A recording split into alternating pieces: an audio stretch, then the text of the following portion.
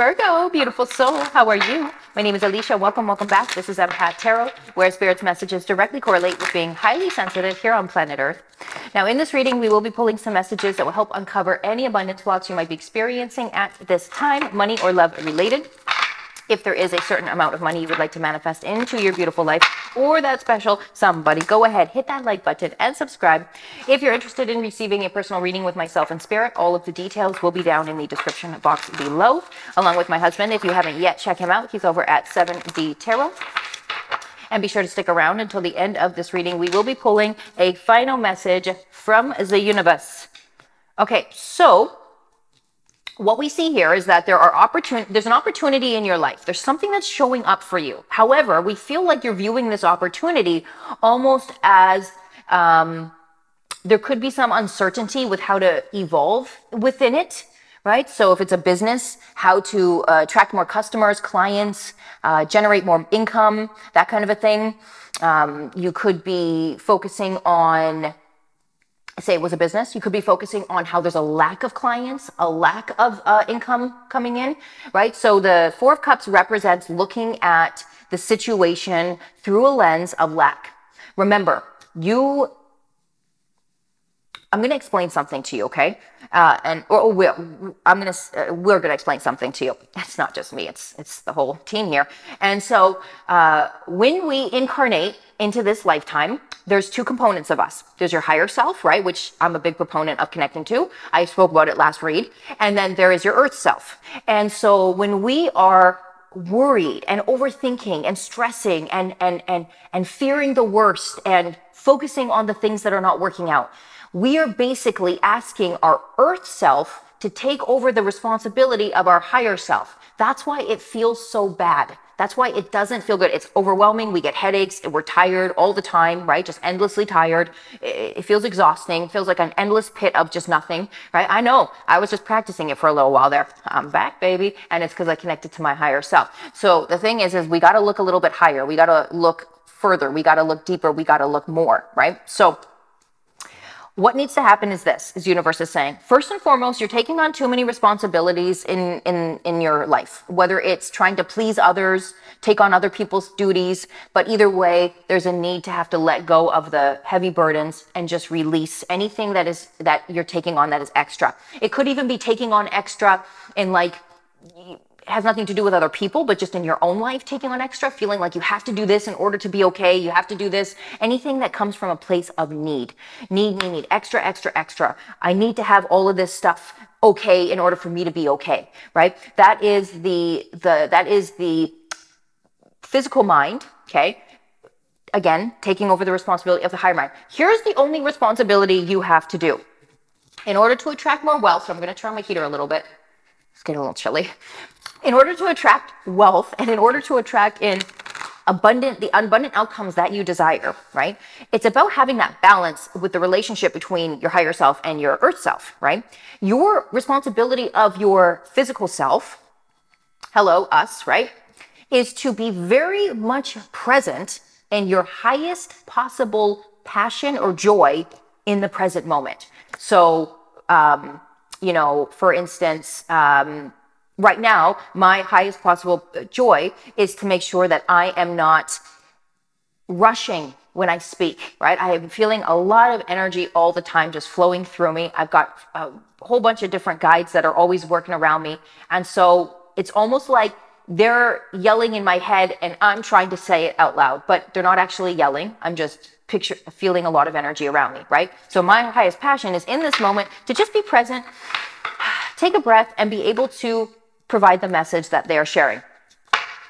So that's all I'm thinking about right now. I'm not thinking about, what I got to do later or about, is it working? Am I saying the right message? I'm not worried about all of that because I understand that my only obligation now as a soul, as a soul in this physical reality, right, is to just to be present and to follow what I'm being asked to do in this present moment. And I know I'm being asked to do this because of how good it feels, right? So you just got to be present. We can see here right now that, again, there's a lot of rushing. There's a lot of busyness. There's a lot of trying to make it to the top. Trust me, I just came from this. And it was because I wasn't connected to my higher self. It was because I was practicing wobble. I was practicing, I was not being a deliberate focuser. I wasn't a good enough focuser. Let's put it like that. I was focusing on all the things that could be going right. And what if it turns out like this? And is it going to happen? And I was not playing the game right. I wasn't playing the game right. And I needed to go through this time because I needed to have confidence in my message of connection to the higher self, which I was confident about when I was practicing it a few years when I first started YouTube. And then my husband and I went traveling, intentionally brought on by the universe, so that I could find myself at what I would say rock bottom. I would find myself at that Seven of Swords energy of almost like feeling this betrayal energy, this deceitful energy. Something isn't right. And I was feeling that. I was feeling something isn't right. Something's wrong, right? I would feel that all the time. Something is wrong.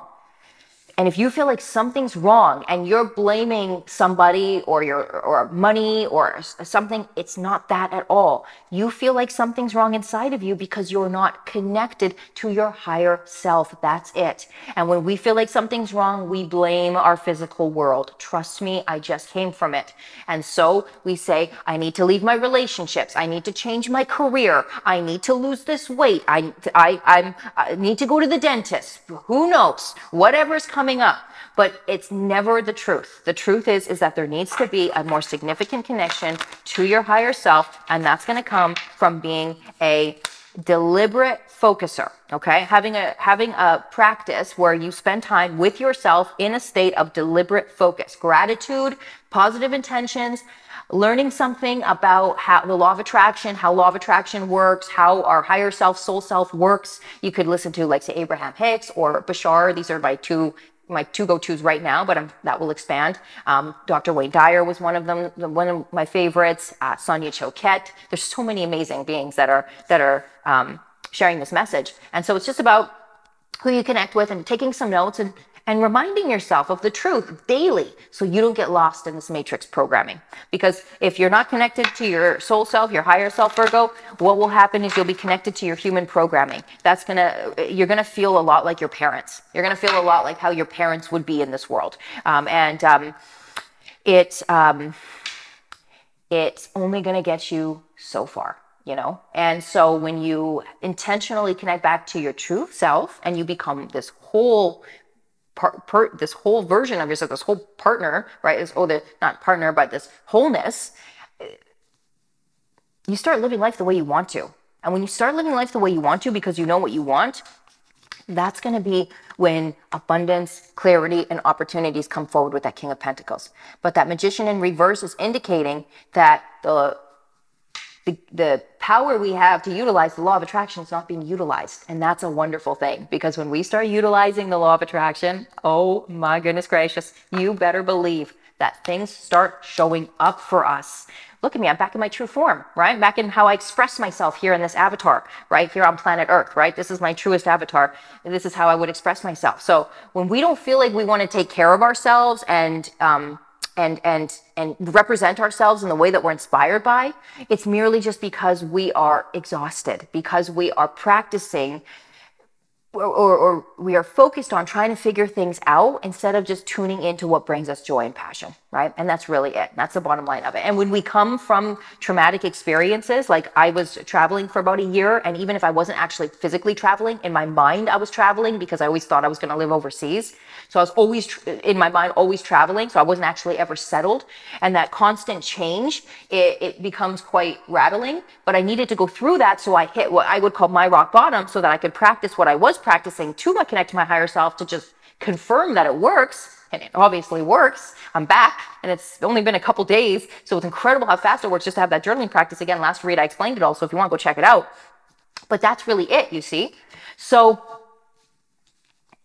the important name of the game is that if you're influenced by friends or by peers, you gotta break free from that influence, right? You gotta really connect back to what you really know and what you truly feel, and trust in the process, right? Again, this is a simple physics universe, luckily. So basically, think it, feel it, act it, change it, and that's it. It's as simple as that, right? So I learned the way on the way is your affirmation for the day. You don't have to, again, know everything.